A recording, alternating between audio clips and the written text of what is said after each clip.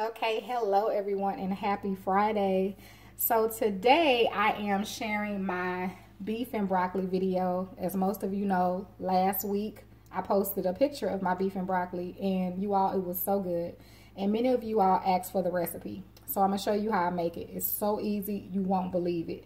Okay, so what I have here is some broccoli. I like to use fresh broccoli for the beef and broccoli. I have some peppers that I chopped up and onion. I have onion, green, and red bell pepper, excuse me. But you don't have to use any of that you don't want to use. I like to use oyster sauce in my beef and broccoli. And sometimes I'll use hoisin. And I'm going to tell you the difference between the two that I notice for the most part is the hoisin is a little more sweet. I don't like mine sweet. So if you like sweet, you can add some hoisin with your oyster sauce, or you can use some brown sugar. So I'm just going to use oyster today. You'll notice that. And then I like to use a little soy sauce that adds a little flavor to it. Now, one of my key ingredients I use for my meat is I like to buy this already pre-cooked beef fajita meat. You can find these in the stores everywhere, in your local grocery stores, Walmart, wherever you go. They're everywhere. So get the pre-cooked beef or even the chicken. They're really good to use in your beef and broccoli, as well as like in fajitas and things like that, or quesadillas. All right, so we're going to go ahead and get started. Okay, I have my skillet set to a high heat. I'm just using a little sesame oil, but you can use whatever you like. I'm going to add my meat into the pan. Now this meat is already seasoned, but I add a little bit of my Greek all-purpose as well, okay? So you can add what you like to that, or you don't have to add any seasonings at all. It's really good. And if those who have used it, you already know. So we're gonna cook this up a little bit, just for a few minutes. Not really cook it, we're really just heating it up. But I like to get it to where it's, it has like a little darkness to it. So I'll show you all once I'm done frying it up in the pan. Now after a few minutes, you go ahead and take it out. So y'all see how it kind of started looking like that? I like that. So I'm going to go ahead and remove it from the pan. Add in a little more of your sesame oil or whatever oil you're using. Add in your peppers.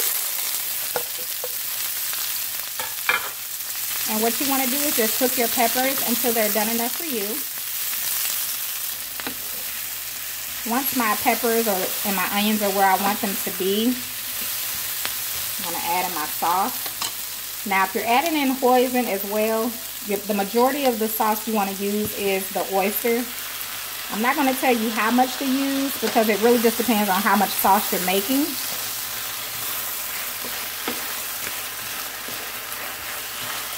Stir that in like that.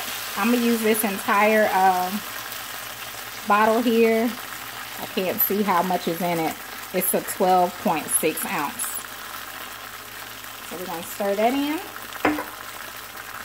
Add a little bit of your soy sauce. You don't need much because I usually add some to mine as well.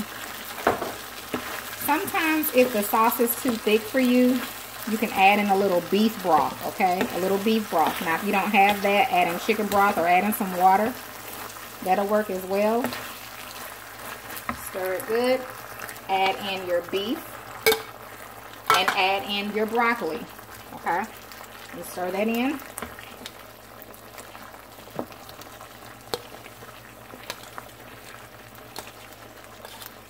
I like to grab 2 spoons and just stir it together. Like this. So you want to get it mixed well until everything is covered.